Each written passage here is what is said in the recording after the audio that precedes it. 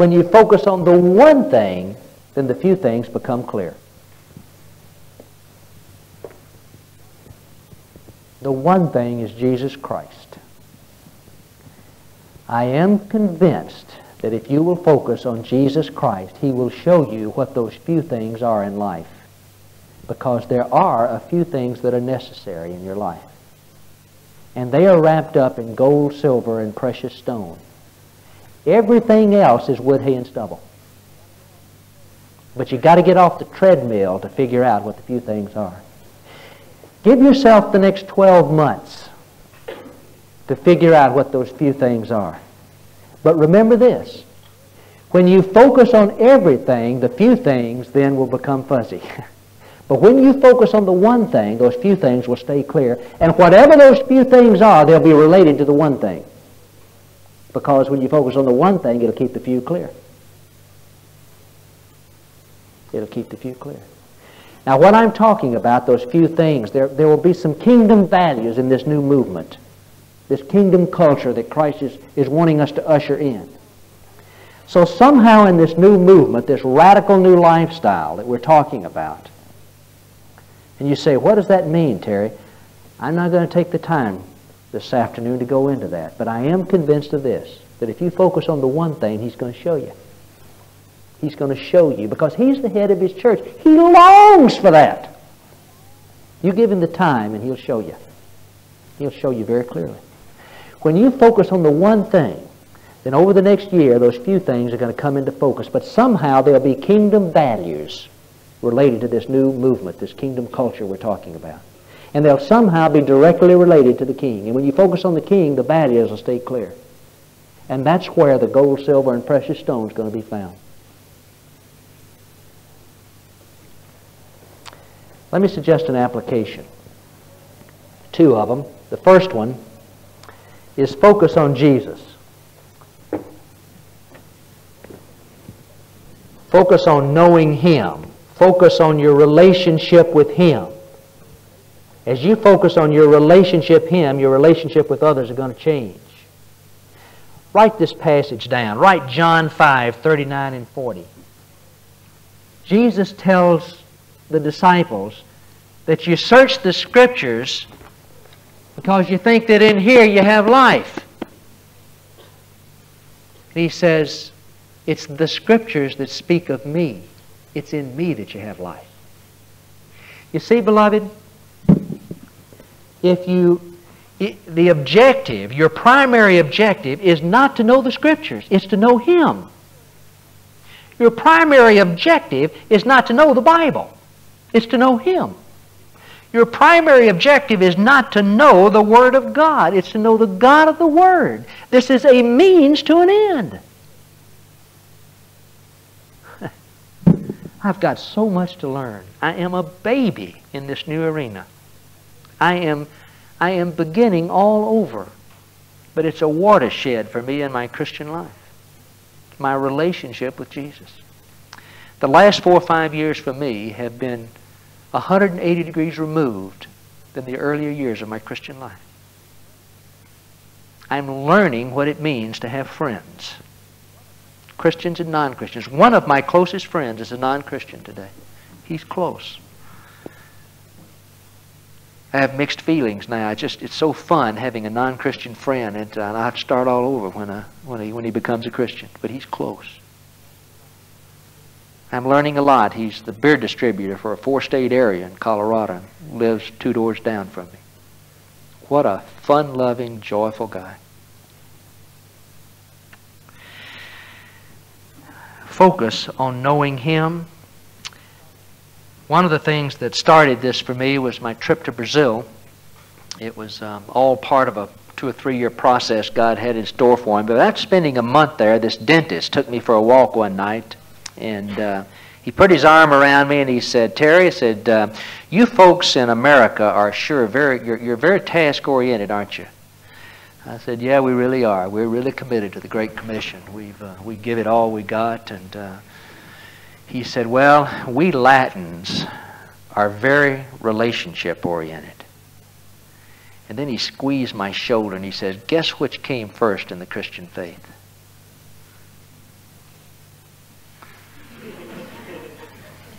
I've never forgotten that. I've never forgotten that. The Great Commandment precedes the Great Commission, doesn't it? Yeah.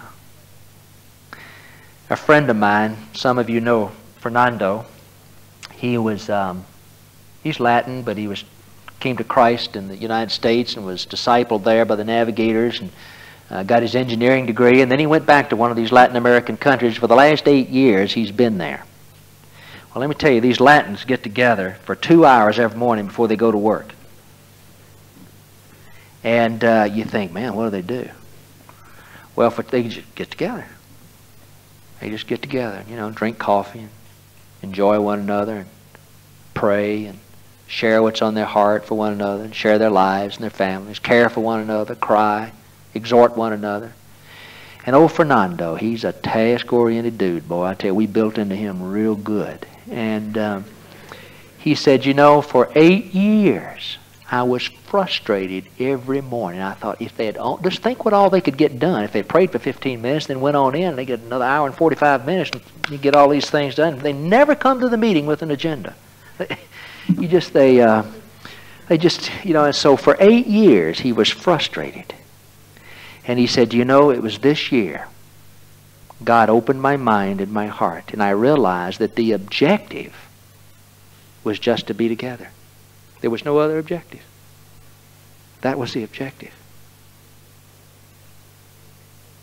Whew. I stripped every circuit I have. All my gears got ripped apart. Just to be together. That was objective enough. Now, non-Christians can't handle that. The greatest offensive weapon the world has ever known is love. How do you communicate that? Amazing. The supreme purpose in life is knowing Christ. Jesus put it this way in Mark 12:30 and 31. Thou shalt love the Lord thy God with all thy heart, with all thy soul, with all thy mind, and with all thy strength. This is the first commandment. And the second is this, thou shalt love thy neighbor as thyself. And there's no other commandment greater than these. And then some dude came along and said, well, who is my neighbor? And you know the story of the Good Samaritan. Your neighbor is anyone in need. Oh. Christian and non-Christian alike. Yeah. Let me suggest an application on this first one, that you focus on Jesus. One of the things I've been doing for the last three and a half years now, to focus on Jesus, I get up and I read one chapter in the Gospels every day, just to focus on Jesus. And I meditate on Jesus. Think about Him. Why did He ask that question? Or what can I learn about Him? Or what's the Lord saying to me? In the 4 Gospels, there are 89 chapters. That means you can go through the Gospels 4 times a year and have 9 days that you can sleep in and relax and blow it and all that stuff. But I'm convinced, one of the things I do when I travel around and look at staff, when I find them hooked into Jesus and focused on Him, then man, my cares, I could care less. He's the head of the church. He's going to show them. They don't need my help. I'll just encourage them and enjoy them. But when I catch a staff on the treadmill, caught up in the parade, I get concerned because the work's going to falter. And I get concerned about the direction that it may or may not be going. If you're hooked into Jesus, He's the head of His church. I trust you with it. Man alive. If you're not hooked in, then I'm going to be concerned. But that's why I can share these things and then leave you.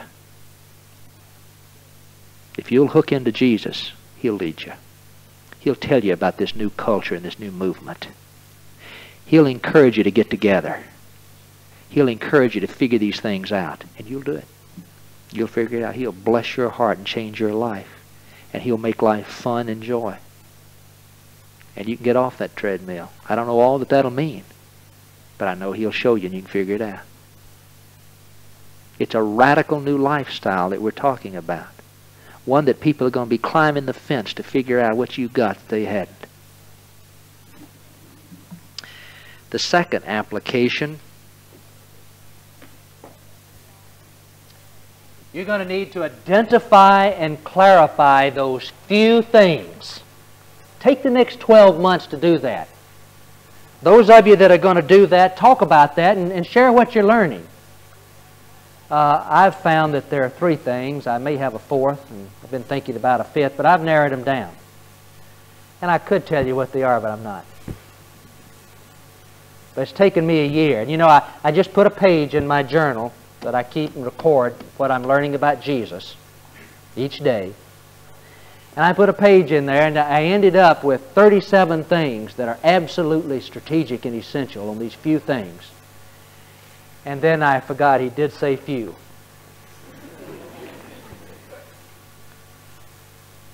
So somehow we need to sort that out. But if you're hooked into Him, it's a few things. Remember that, a few things. Figure out what those are. And then remember this, when you focus on the one thing in life, the few things will stay clear, and you can give yourself to the gold, silver, and precious stone. You can go home accomplishing your mission, and you can hear Jesus tell you, "Well done, thy good and faithful servant." Wow. You accomplished your destiny. But I want you to remember that you've got to have a sharp, clear focus. And you must focus on the one thing in order to keep the few things clear. And you need to take some time to identify what those few things are. Remember this. Simplicity is the secret to seeing things clearly. If it's not simple, forget it. The Lord hadn't got His hand on it. If it gets complicated, I asked some of my brothers here, I said, has the disciple-making ministry gotten complex and heavy? Oh, man. You know, I couldn't be a disciple today, I don't think. I went through an area and saw what a person had to do to become a disciple in this particular area, and I thought, man, I'd flunk that. It's got to be simple. Let me give you a great verse. 2 Corinthians 11:3. It's the verse that led me into all this in the first place. 2 Corinthians 11:3. Paul said, I am afraid lest as the serpent deceived Eve by his craftiness, that your minds should be led astray from the simplicity and purity of devotion to Christ. I love it. Simplicity and purity of devotion to Christ. Beloved, there are 3 ways that you can waste your life. You can do nothing, you can do the wrong thing, or you can do so many things that everything you do counts for nothing. Don't get caught up in the parade.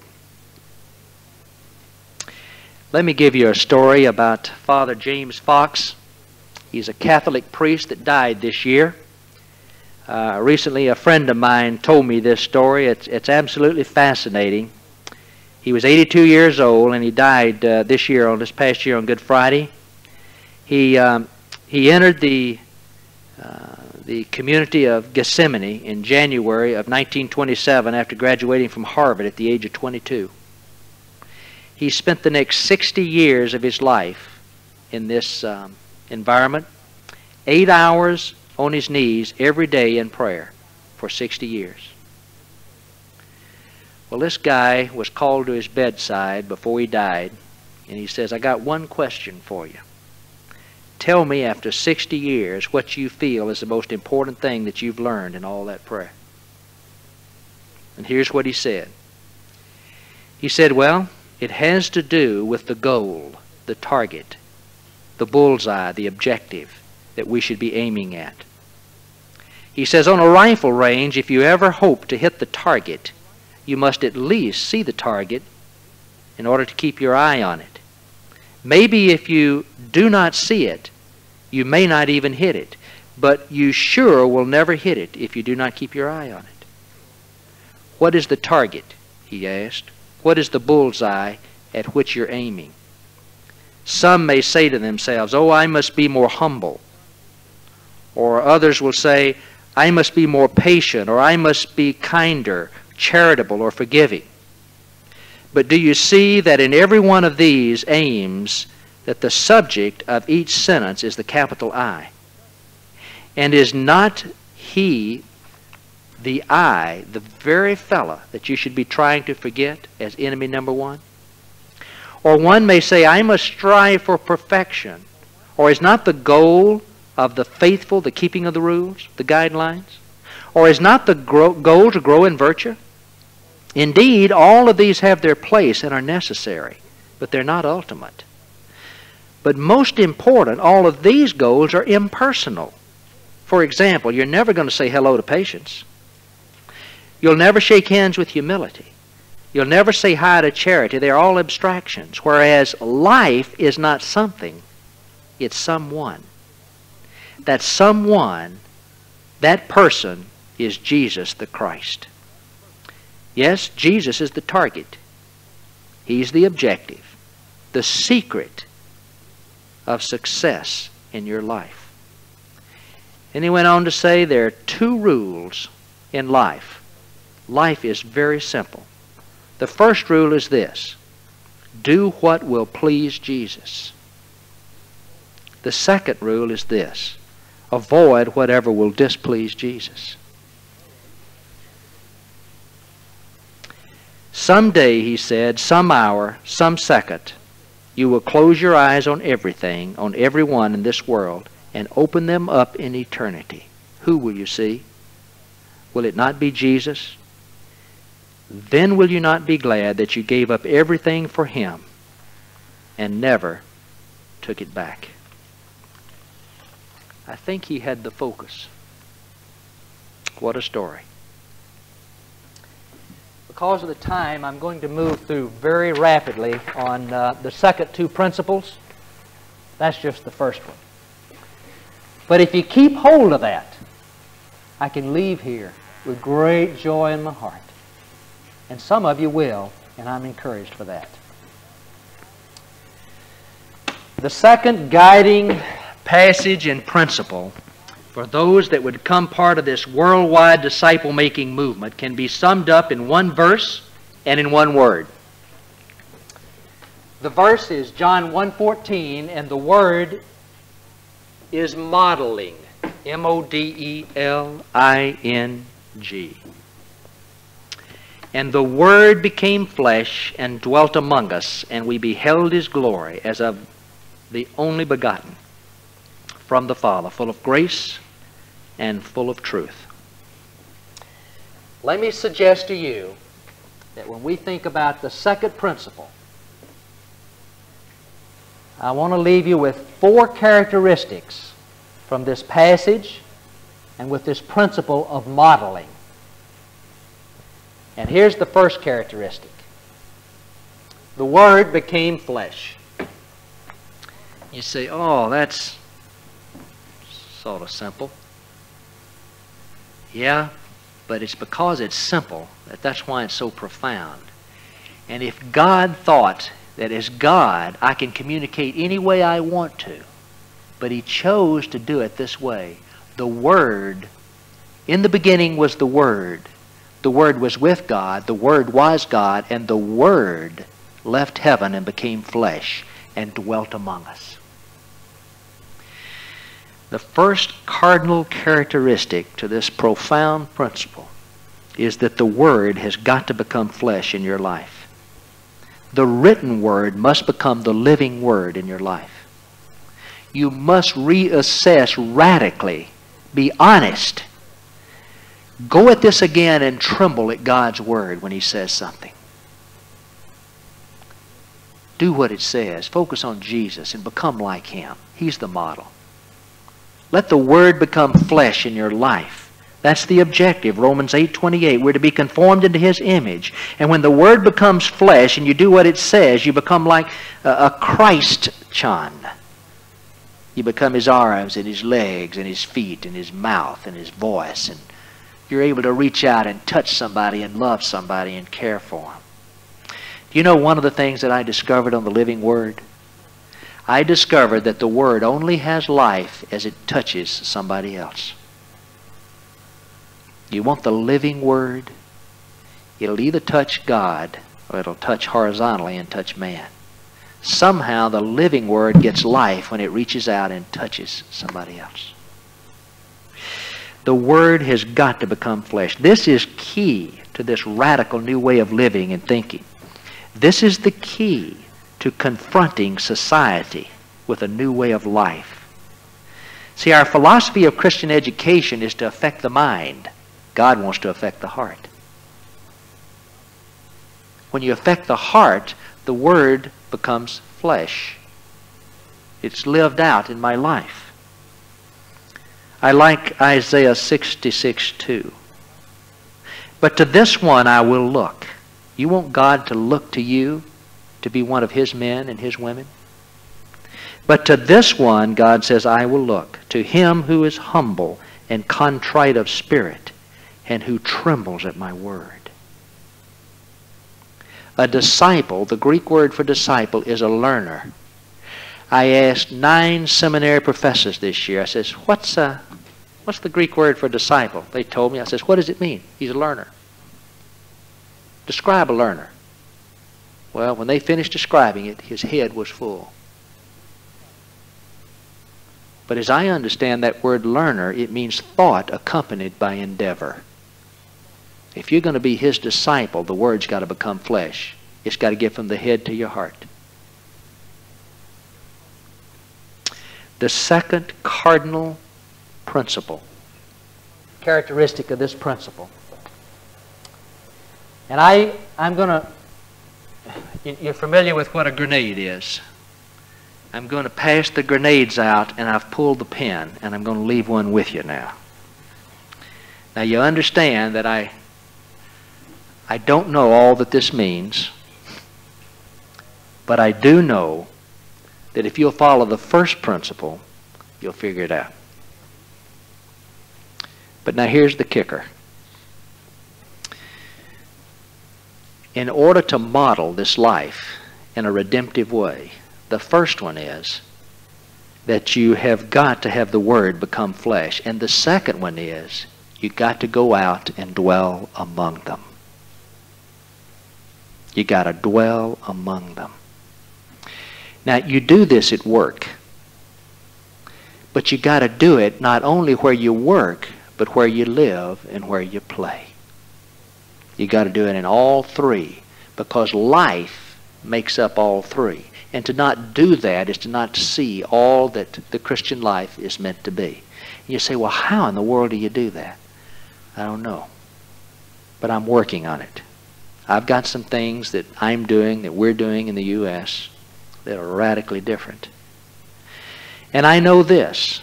You've got to ask yourself, you know, in the U.S. we work 50 hours a week. And then we come home and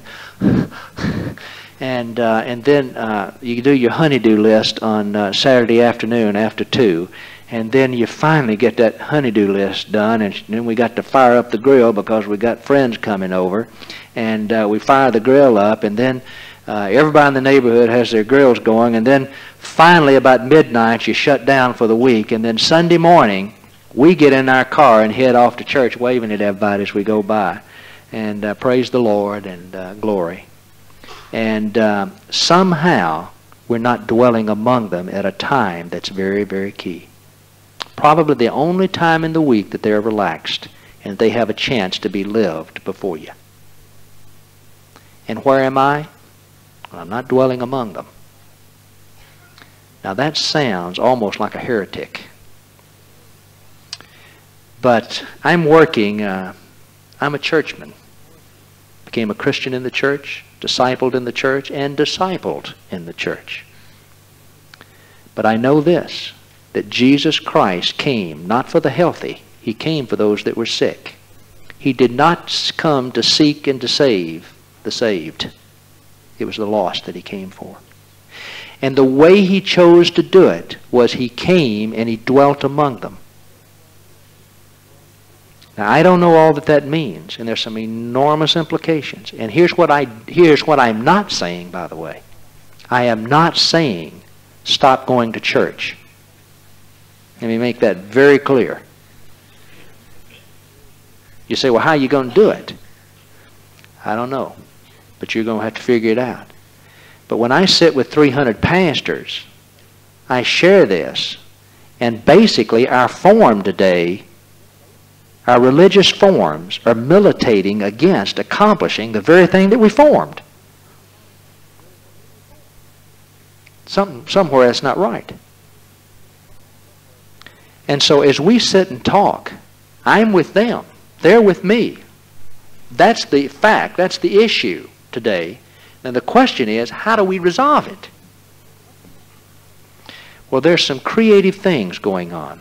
First of all, a particular church where I go, I teach Sunday school when I'm in town. I co-teach so that when I'm not in town, somebody else can.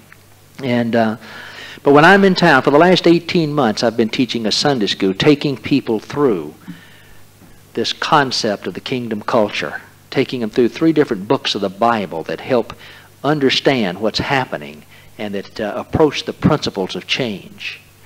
And we've got a large Sunday school class with a lot of couples in it now that these laymen are beginning to see the issue, their husbands and wives.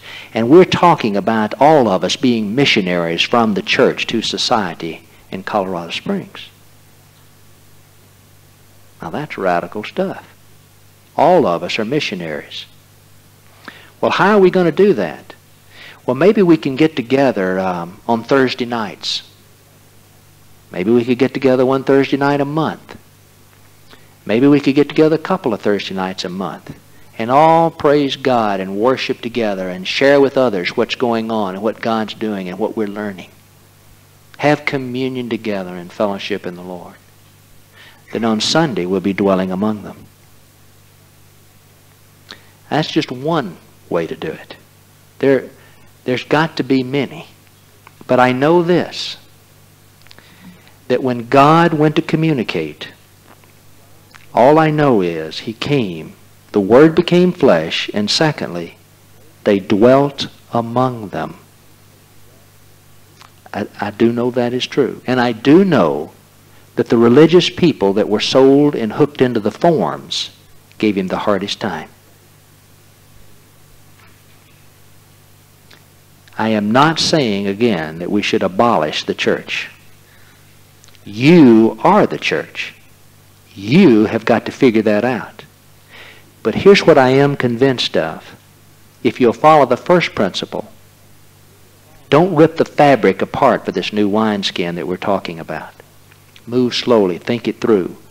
Present the issue with the leadership in the church. And let's resolve it together. That's what I'm saying. The third principle is that they beheld His glory. Beloved, our motivation must be to glorify God.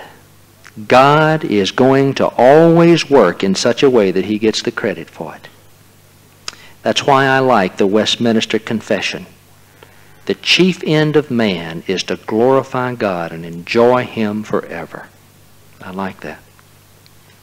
That's what John 5:16 is about. Let your light so shine in such a way before men that they may see your good works and glorify your Father which is in heaven. Not lift you up and say, what a fine person you are.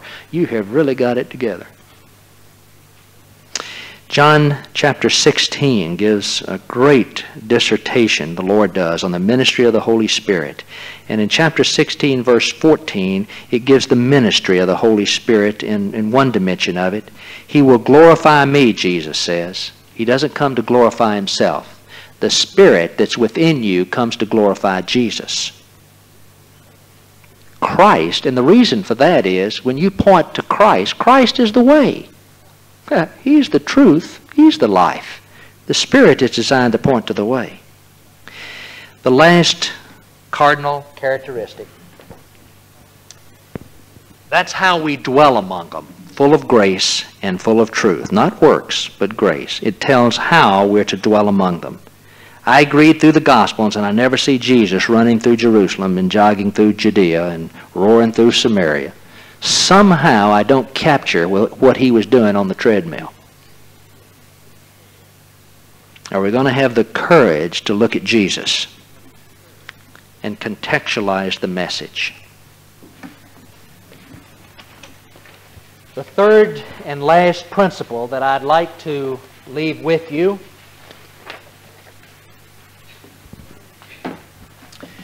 and because of the time, I'll just cover it real quickly and call it quit. But it's perhaps one of the most three important principles I know of. And here it is. For those that are going to be part of this worldwide disciple-making movement,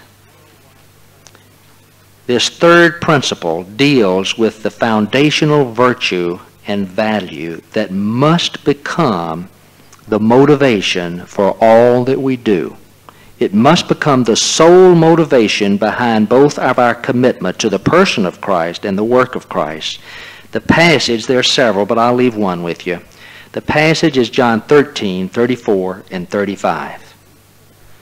You know it. A new commandment I give unto you, that you love one another. As I have loved you, that you also love one another. By this shall all men know that you're my disciples, if you have love one for another.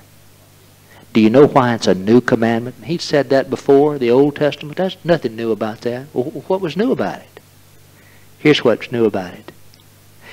As I have loved you, he modeled it. That's what's new. Love got feet and arms. That's what was new, was he modeled it. The principle is simply love one another in the same way that Jesus loved you.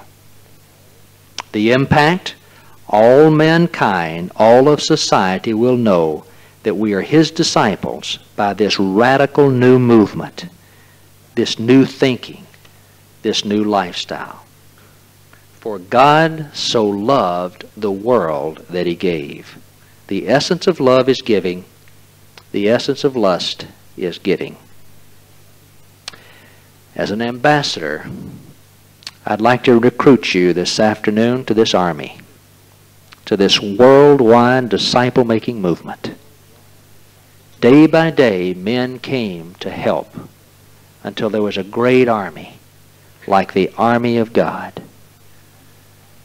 I pray that these words of mine, which I every day make supplication before the Lord, may be near to the Lord our God day and night, that he might maintain the cause of his servant and the cause of his people, as each day requires, so that all the people of the earth may know that the Lord is God. There's no one else. Let your heart, therefore, be holy, devoted to the Lord your God, to walk in his ways, to keep his commandments, as at this day. It will require a threefold commitment.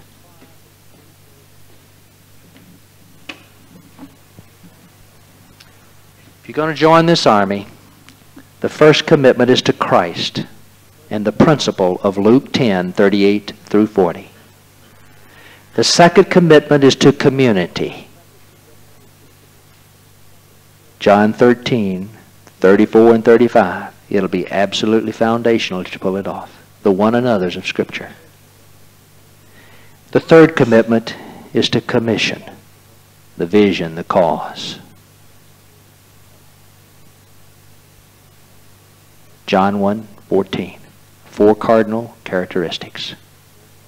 Let's pray.